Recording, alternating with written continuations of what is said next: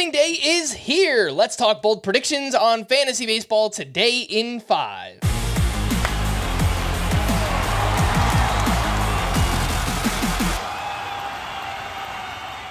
Welcome into FBT in 5 on Thursday, March 28th. I am Frank Samfeld, joined by Chris Towers, and let's talk bold predictions. Chris, you are up first.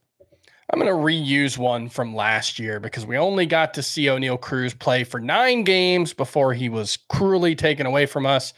But my bold prediction number 1, Oneil Cruz finishes as the number 1 shortstop in fantasy. Now, he probably needs to cut the strikeout rate from where it was as a rookie. The good news is I did some math.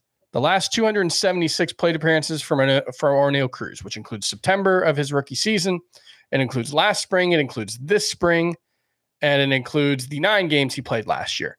His strikeout rate is down to 28% in those 276 plate appearances. It's a weird sample, but it's not a tiny sample. So it could be indicative of some improvements that he's made. Obviously, we know he crushes the ball. We saw that in spring. 3 of the 10 hardest hit balls in spring were by Oneil Cruz. That's across the entire league.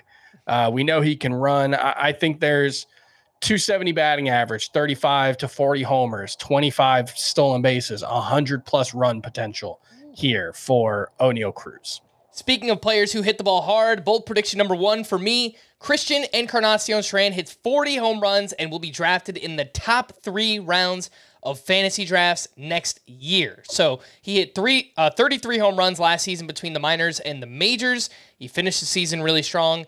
Given that secured playing time now, 70 grade power, amazing ballpark, Great American Ballpark to hit in, I think Encarnacion-Strand could pull that off. I'm thinking kind of like Austin Riley's breakout season, and then he was a 2nd or 3rd round pick the following year. Bold prediction number 2, back to you. Jesus Luzardo is not a top 3 starting pitcher on the Miami Marlins. Don't ask me which ones will be better than him, because it's not necessarily about that. Although I think Yuri Perez, AJ Puck, I think Trevor Rogers, we've seen a version of Trevor Rogers at the major league level that's better than any version of Jesus Luzardo we've seen. So I think there are lots of interesting options in the Marlins rotation, obviously. But part of it for me is just Luzardo really only excels in one way. He gets a lot of strikeouts, 10.6 K per 9 last year. Control is not terrible, but it's not great. His quality of contact numbers, decent, but not great. His whip, usually pretty good, not great. Has a long injury track record, including a forearm strain that knocked him out for much of the 2022 season. I just think there's a lot of ways things can go wrong for Jesus Luzardo, and I didn't actually draft him in any of my leagues this year as a result. All right, I'm going with a similar one, a pitcher. It's kind of like a parlay bold prediction, right? Bobby Miller is the most valuable Dodgers pitcher this season. So a few things have to happen. Tyler Glasnow misses time at some point this year. Yoshinobu Yamamoto takes a little bit more time to acclimate, and maybe as a result, the final numbers don't get to where we want them to be by the end of the season. And Bobby Miller just has this breakout season that I certainly think that he's capable of. I think we all think he's capable of. He throws the ball extremely hard. He's got wipeout secondary pitches. If he stays healthy for 170, 180 innings this year, I think this is certainly achievable for Bobby Miller. Chris, your 3rd bold prediction. Mitch Garver is the number 1 catcher in fantasy baseball in 2024. Would you take a 251 average, 87 runs, 90 RBI, and 37 homers from your catcher? Yes. I think you would. That's what Mitch Garver's averaged per 162 games since the start of the 2019 season. We are not talking about a particularly small sample size here. He has to stay healthy. I know that's been a problem, but he's going to be the everyday DH for the Seattle Mariners. I'm hoping not being behind the plate as much will help keep him healthy. And I think he is absolutely one of, if not the best hitters at the catcher position. But Chris, did you know that he's 0 for 31 in T-Mobile Park?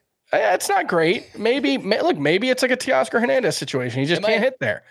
I'm not willing to write him off based on 31 plate appearances. He only struck out, I think, 8 times in those 31 plate appearances. I'd be more concerned if it was like 16 times.